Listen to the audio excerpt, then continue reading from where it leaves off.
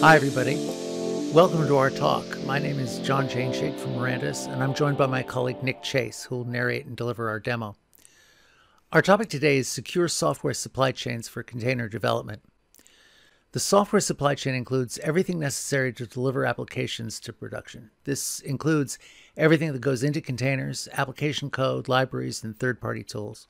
It also includes the container host operating system and the container runtime, as well as any orchestration tools like Kubernetes that we wrap around containers to help them operate. There's recently been an increase in attacks that have compromised well-known software companies' supply chains, allowing attackers to potentially gain access to systems by injecting their own malicious code or backdoor capabilities into third-party systems and solutions, software components that then get incorporated into software and become exploits. The software supply chain has become a long, complicated, and tangled web of different software components that are all brought together to deliver required functionality needed for an application. This complex web allows developers to build applications faster and with lower effort, obviously, by using pre-existing tools and libraries available from myriad sources.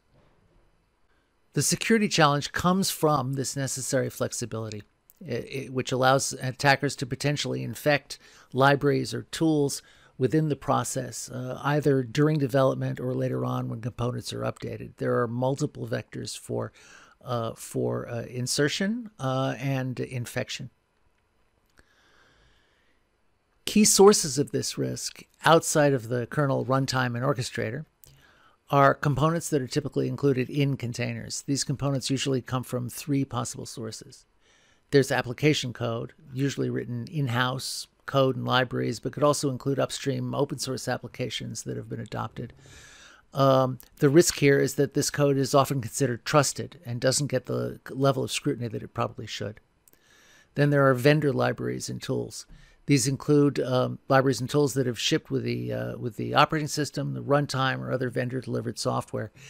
This category is probably, and we stress probably, but it still carries risk. The lowest risk category is this code is usually scanned and verified through vendors' supply chains. And then there are upstream libraries and tools. These are tools and libraries developed by the open source community, made available on GitHub or other platforms.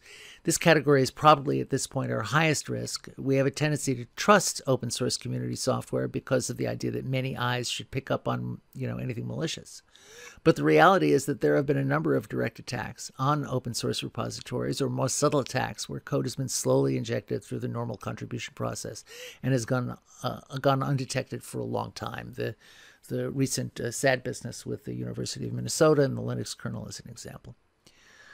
While the risk has always been there in traditional software supply chains, typically it's been mitigated by software companies performing detailed security checks and extensively testing their software before shipping it out.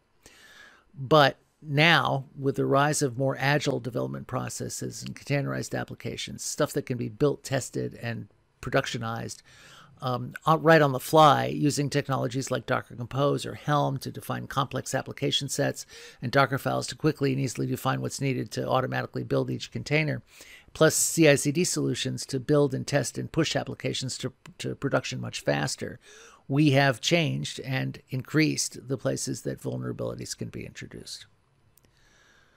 So, to mitigate the risk of someone injecting unwanted code into our applications, we need to change the way we think about trusting our code. Essentially, we need to become more paranoid. We can no longer trust anyone in the supply chain, and we need to be able to verify and scan everything at every stage of the process.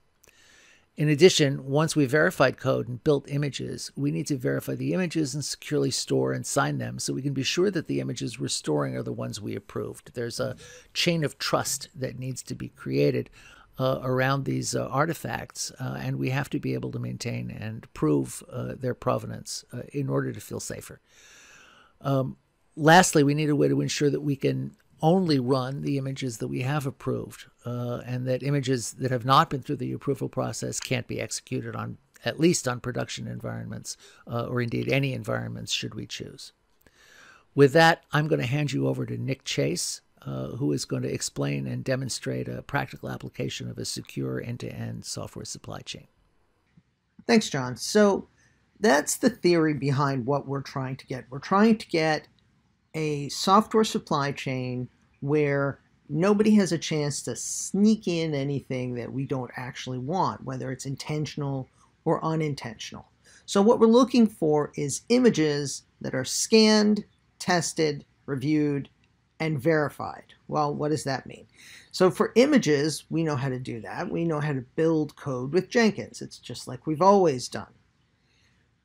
Once we have those images, we want to make sure that there are no vulnerabilities. So we can scan them for vulnerabilities in a specific registry, a secure registry like Docker Trusted Registry, which is now called Maranta Secure Registry, or Harbor, or any one of those secure registries.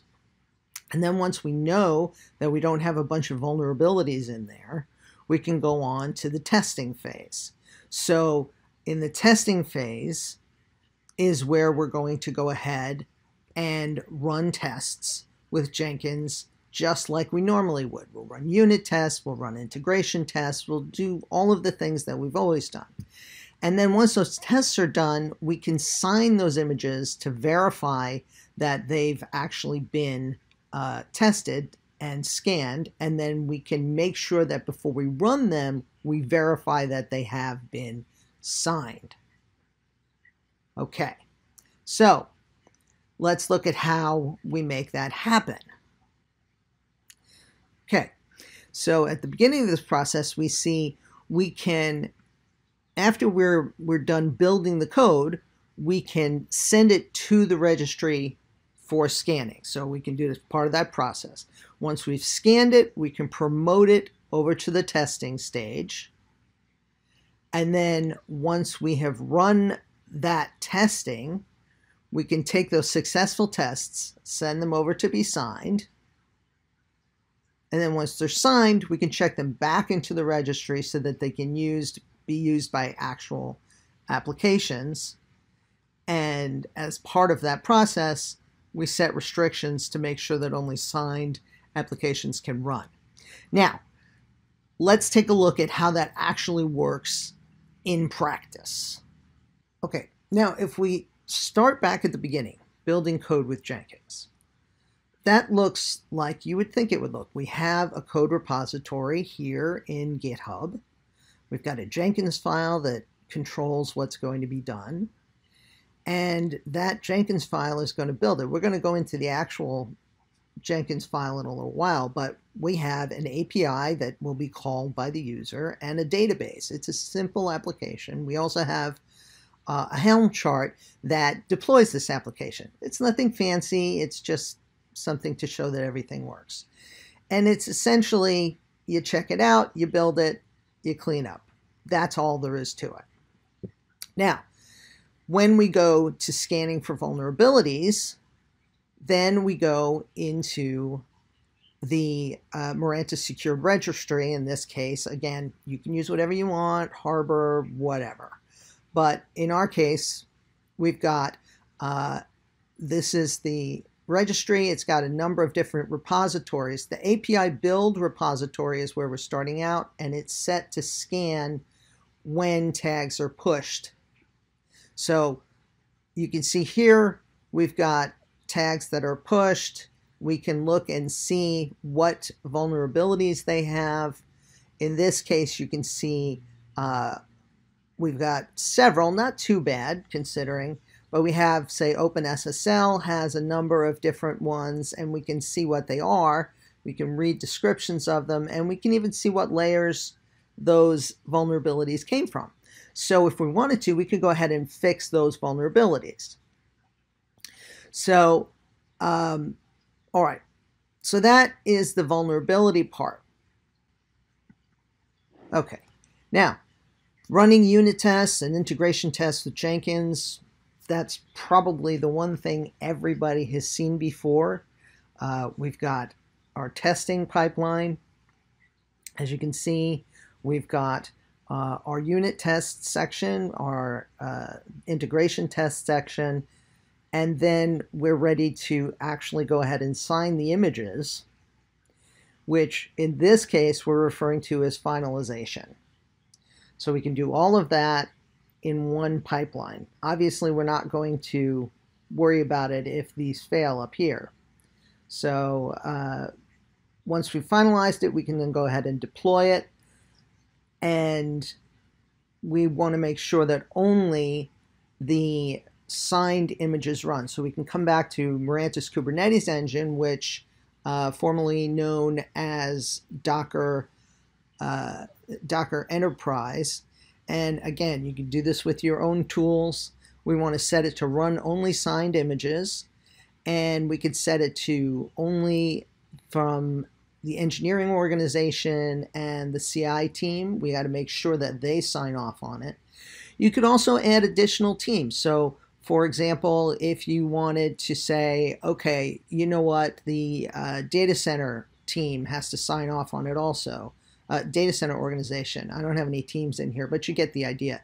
And this is how we can set it up for even management approval. So you might have a pipeline that requires management approval. All right, let's look at how we are going to tie this all together. Okay, so let's look at how the code gets into the registry for scanning. So if we look at the actual Jenkins file, what we're going to see is that there's a couple of different steps being taken here. First off, we know we need to do scanning, but later we also know we're going to need to do testing. So we're building three different images. We're building the release candidate, which is just the application, nice slim image. And we're building the unit test image, which has the unit testing framework in it, which we don't need in the RC.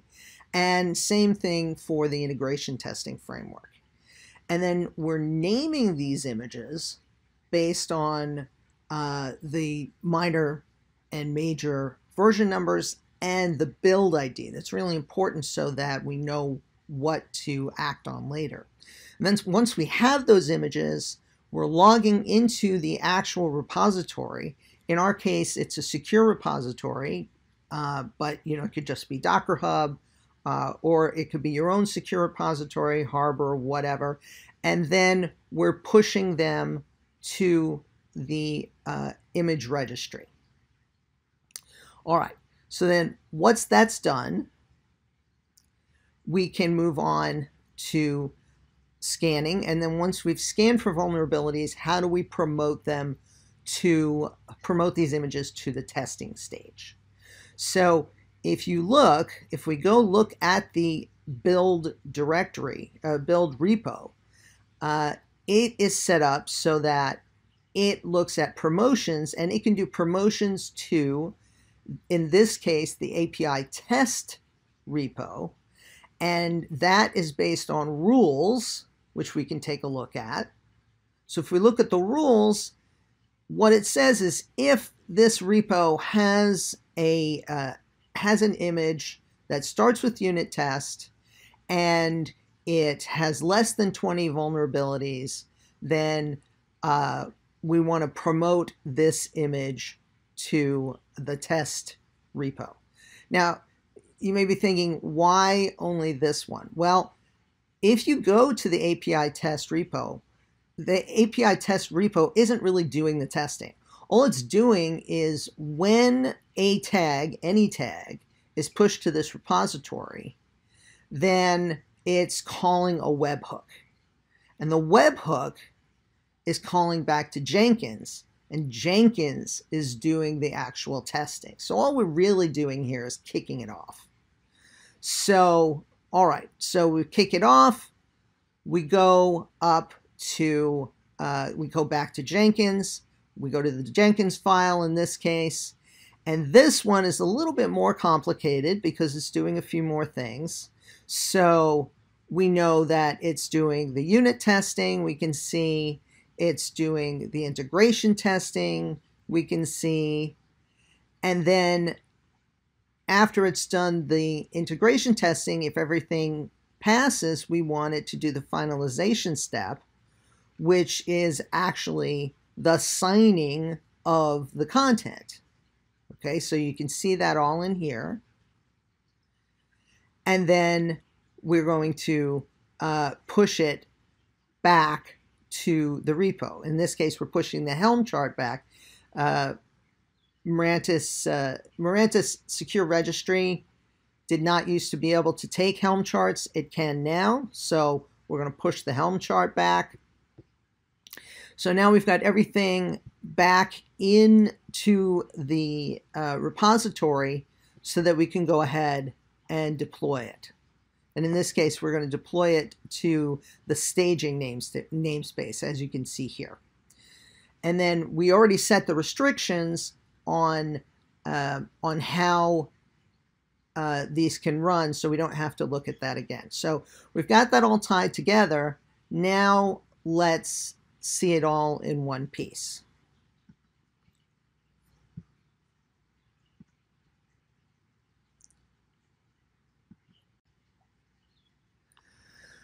Okay, so now let's see this whole thing in one shot. So if I were to go ahead and, in this case, I'm going to do a simple edit of the README file. I'm going to cheat, and I'm going to do it in the GitHub interface because, you know, I'm being lazy. So I'm going to come by, commit the changes, and all right, so that should kick everything off. So let's go take a look. If I come over here to the build server, we started with build number 15. So build number 16 should start any second. Come on, 16. There it is. Okay, so build 16 has been kicked off. And we start to see the individual tests. There we go. All right, so 16 is the important number here. Everything that we do is going to be on image number, build number 16. So we got through our initial tests. So now let's see if it made it over to the build registry. We look under tags. There it is. There's all three: integration, unit test, RC, build 16. We can see they're scanning. This is going to take a little while to do an updated scan. Sometimes it can take a few minutes. So what I'm going to do is I'm just going to go ahead and promote it directly so we don't have to sit and wait for it. We know that it needs to go to the engineering API test, and we need to have a name for the target in there because, again, everything is based on that name. So I'm going to put in the proper name of the tag. Go back to the repositories. So that goes into the test repo. Okay, that calls the webhook, remember, and then that triggers our Jenkins pipeline. Here we go. We've got our unit test running. It's going to run our integration tests in a second. Or maybe a couple of seconds. There we go. So integration tests are in progress.